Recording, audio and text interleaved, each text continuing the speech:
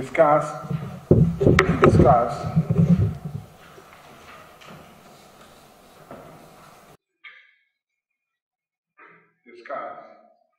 the merits, that is the usefulness or the advantage, the merits and the demerits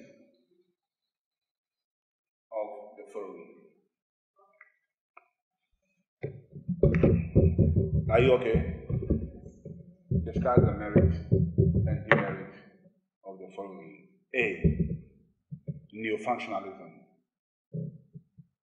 So if you take neo-functionalism, to answer that, if you take neo-functionalism as a theory, you tell us what it is, and then you tell us what its usefulness is, its merits, and what its demerits are.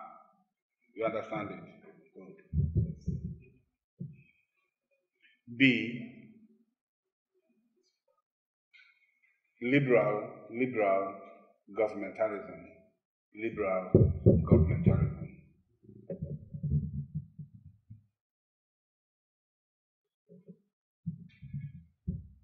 C, institutionalism.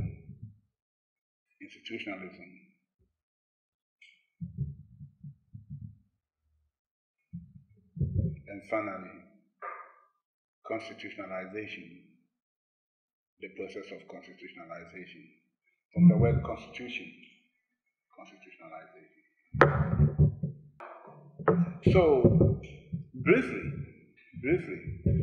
this is how people like Hans and Limberg have theorized about European integration. What about Africa? How is African integration theorized? Who has said what? And so on. So I want us to move to Africa. You were at the lecture yesterday. So some of these things were mentioned.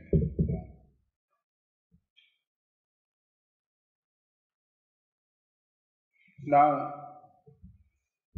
to understand the processes of integration in Africa, the debates, the discourses, we have to take 1945 as our starting point. 1945 is quite important. And 1945 was the end of the World War II, when the war ended. Now, if we take 1945 as our starting point, the first thing that comes into mind is the 5th Pan-African Conference. You remember? The 5th Pan-African Conference in London and Manchester.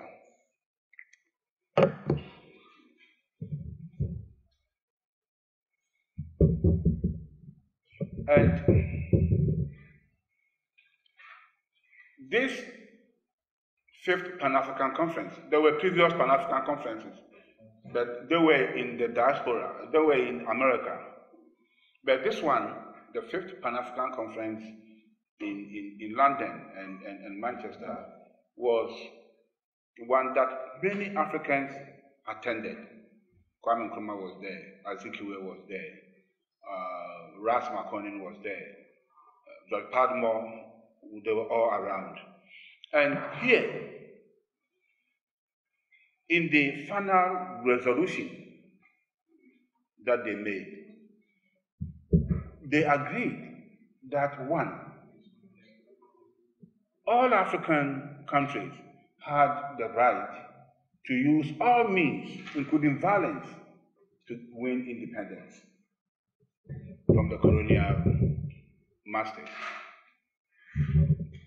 Of course, this was based on the Charter of the United Nations. You know, because after the war, when the war broke out, the League of Nations collapsed. After the First World War, there was the League of Nations, which was to prevent war. So when the Second World War broke out in 1939, the League died. At the end of the war, a new world body came, the United Nations. Now, in the United Nations resolutions or in the protocol of the United Nations, they stated that peoples of all countries had the right to self-determination. They had the right to be independent. And Kwame Nkrumah and the rest at the Fifth Pan-African Congress agreed to this.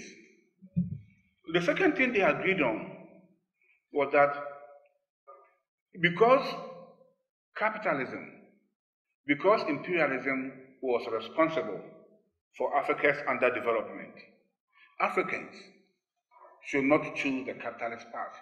They should become socialist. That's quite important. So for the first time in 1945, Fifth Pan-African Congress, socialism was recommended for African countries. That is one. Two, African countries were asked to use all means, including violence, for their freedom. And after the conference, all these countries, all these people were to go back and struggle for their independence. And so we see how George Padmore in particular, because sometimes we say Kwame Nkrumah said this, Kwame Nkrumah said that. Actually, the person who was speaking was George Padmore. George Padmore, let me say a little something about him because he's so influential in African politics after 1945. His real name was not Malcolm X. No, Malcolm X is Alabi Shabbat. He was called Malcolm X, N-U-R-S-C. That was his real name. But he says in his own book that when he became a communist, he has to change his name because he feared the American security. So he chose the name George Padmore. And George Padmore, he was from Trinidad. And George Padmore.